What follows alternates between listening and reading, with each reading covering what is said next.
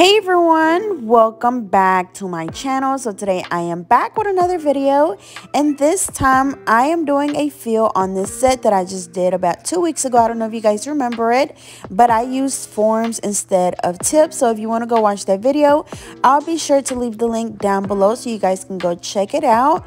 But of course, the first thing that I'm doing is just going in with my extra coarse safety drill bit to just remove the top coat and just file down the acrylic a little bit. And then also during this step, if you get any little lifting around that cuticle area, you can go in there with the same drill bit and remove it. Now, if your nails are lifted a lot, I would recommend you go ahead and just remove the nail and replace it, because once that acrylic lifts a lot and you try to just fill it in, most likely the nail is going to lift again, and then you could possibly get a greenie, and we don't want that. So up next, I'm going in with a cuticle pusher and just pushing back those cuticles to expose the new growth. And then also, whenever I was filing the nail a bit ago with the extra coarse drill bit, I was using my e-file at 15,000 RPMs.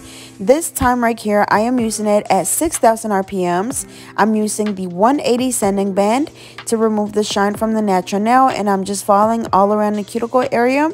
You want to make sure that you get as close as you can to that cuticle, just because this is where a lot of your lifting will come from if you do not prep the nail correctly.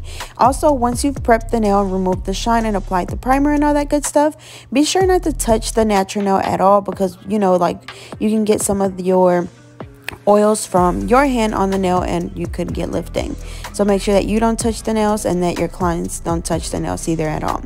But I'm just going in with this nude acrylic, just going in and just filling the nail around the cuticle area first. So just placing the first bead there and then just adding more acrylic wherever it's needed. Now, of course, these nails are short, so I don't need, too much product. So for the most part, I'm going to go in with one bead, placing it closer to the cuticle area, patting it down, brushing it down towards the tip to blend it in, and then just cleaning around the cuticle area. And like I said, just going in and adding acrylic wherever else you need it. So really nice and simple. For my acrylic brush, I am using the number 12 alpha brush. I'll be sure to leave the link down below. And for my acrylic, I am using my JC Beauty Concepts acrylic system, which I absolutely love, and I'll leave that information down below as well. But as you guys can see, for the feel, really nice and simple. Like I said, since we're just filling them in, we're just going in with a small or medium-sized bead around the cuticle area and then just blending it in with what's already there.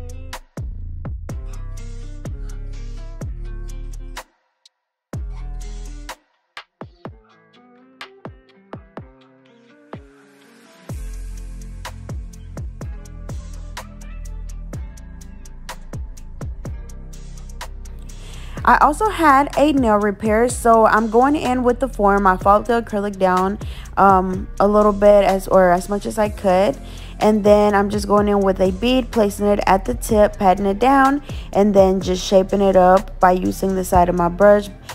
So I just pushed the acrylic up on the sides and on the tip, blended it in with what we already have there, and just making sure we have a nice little shape. And then after that, we go in and fill in the back of the nail, blending it in with the new acrylic that we just applied, making sure we have a nice little apex and thickness at the tip, and that's pretty much it. So really nice and simple. I didn't have to remove all of the acrylic that was on the nail. Like I said, I just followed it down and then just going in and fixing it by using a nail form. So usually, I know there's people out there that they're always like, why don't you use forms, or why do you use tips? And honestly, I learned to do nails with tips, so that's kind of just what I stuck with. There's people out there that learn how to do nails with forms, and they kind of just stuck to that. But whatever you feel more comfortable doing is completely fine, whether it's tips or nail forms.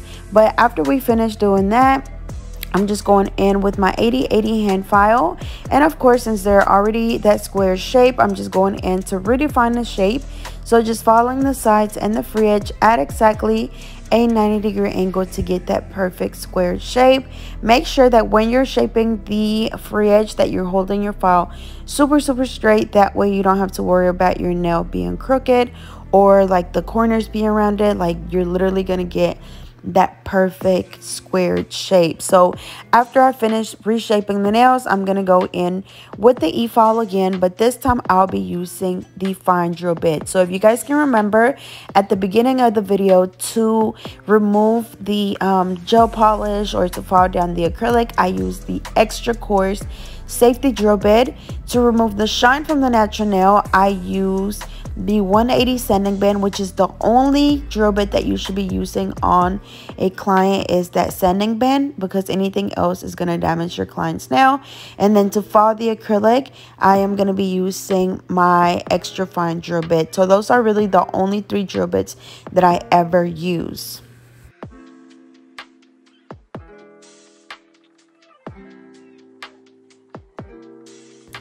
Alrighty, so after we finish shaping up the nails, I'm going in, like I said, with the Sparkle Nail Drill by Melody Susie. And I'm just going to go in and file around the cuticle area first, going from the right side all the way over to the left side, going back and forth until you're able to see where the cuticle is, where the natural nail is, and where the acrylic is. That way you know that the acrylic is not on the skin. And then, of course, just following the rest of the nail. Now, whenever I apply my acrylic, I'm able to apply my acrylic on there nice and smooth, so I don't have to worry about like bumps and lumps. But sometimes it just happens. So if you have bumps and lumps, just go in and just follow the rest of the nail to make sure that everything is nice and smooth. Make sure that as you're doing that, you're steady looking at your nail from the side. That way you know exactly where you need to file instead of you just filing all over the place. But like I said, you do want to make sure that you spend extra time around that cuticle area to make sure that it's all nice and sealed and that you don't get any lifting. But even if you do get lifting, y'all, like, that is literally a part of learning. Trust me, when I first started, I was getting lifting. I got discouraged. I wanted to give up. But this is something that I really enjoy doing, so I had no choice but to pick my brush back up and make something work. So it's gonna be frustrating. It's gonna take some time. This is not something that you're just gonna be able to do one time and you're gonna be perfect at it. Like, it's literally a learning process. So just be patient. And with practice, you literally get better. Like, once you practice, y'all, like, there's not any like going backwards. Like, you can only get better. So just look at it that way and just be patient.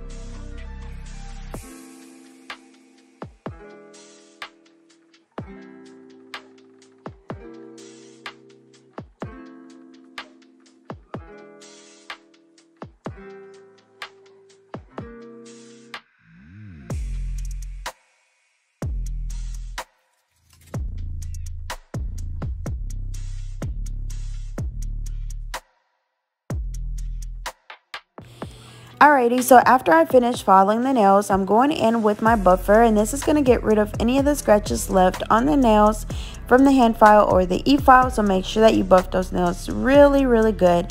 And then also sometimes after buffing the nails, it may kind of round the corners off just a little bit.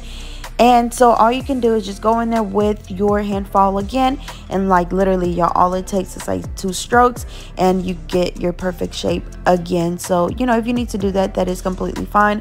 I know that, you know, your shaping is super important. It literally will make or break your set. So after I finish buffing the nails, you can either have your client go wash their hands, or you can wipe them or dust them off and wipe them off with an alcohol wipe. And that's pretty much it. So for this set, you know, she is a nurse, so she really can't do too much. So I'm just going to go in with a top coat, and that's going to be pretty much it.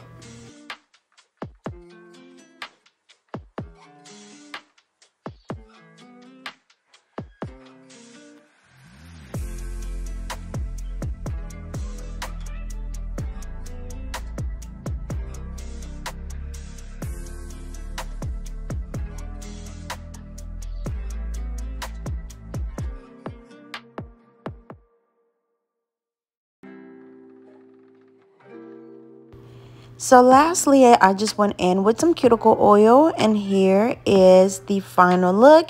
As you can see, they turned out really pretty. I absolutely love that color, and they just look so nice and clean. So as always, don't forget to like, comment, and subscribe. Follow me on Instagram at GetNail32, and I'll see you guys next time.